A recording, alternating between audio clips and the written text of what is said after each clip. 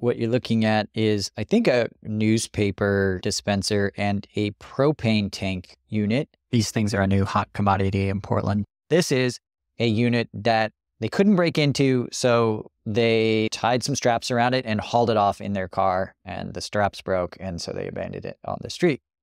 It stood out in my mind because I had been in a local market, and when I was in this market, they were talking about the fact that their propane containers keep getting broken into and stolen. On the one hand, I really feel for the workers that have to deal with this kind of stuff. It makes their job really hard, comes at no small expense. Also, people are cold, and they're willing to do desperate things to try and stay warm. In this Hey Portland newsletter I got, there's an article on shelters in need of additional funds. This article has some really great links. I listened to this podcast episode from Morgan Godwin, a postgraduate fellow at Northeastern University Drug Policy Research Organization and former heroin addict. Just to quote briefly from the podcast, she says, Measure 110 was one thing to deal with addiction, but that's not going to solve our housing crisis. Multnomah County has unspent funds for housing. We know that housing first works, right? Specifically, also eviction protection, because once people become chronically homeless, it becomes much more challenging. And I'm terrified because we are breaking records in Oregon for monthly evictions. It's much easier when you're addicted to wake up and continue using drugs than it is to chart the path towards recovery. So Hey Portland linked to this article where the city is looking for $24 million to keep shelters open. Tina Kotek is pushing for a bill that will raise $65 million for homeless services.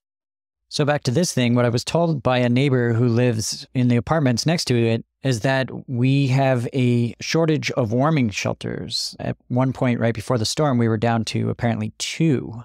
What the neighbor was saying is that part of the problem is that they actually just need volunteers to staff. There are many ways that we can support.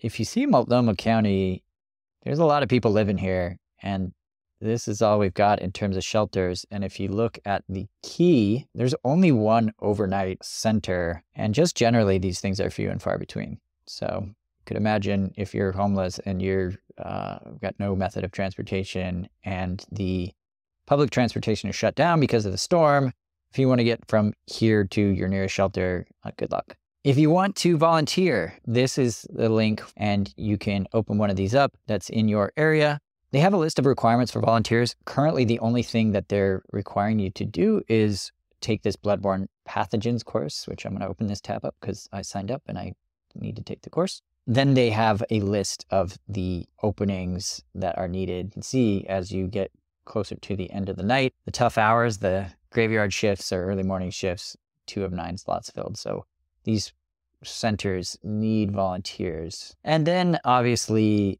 they also need your money. So this is Blanchett House. I'm not sure how to say it. I've been told this is one of the good homeless service organizations to donate to. There's probably a ton of them that are doing great work and need your financial support. And then the last thing, if you are in need of housing services yourself, you can call 211 to get help. So hopefully you are staying warm, fed, and sheltered. And if that's the case, be grateful and recognize that a lot of folks do not have that and need your help. And don't steal propane.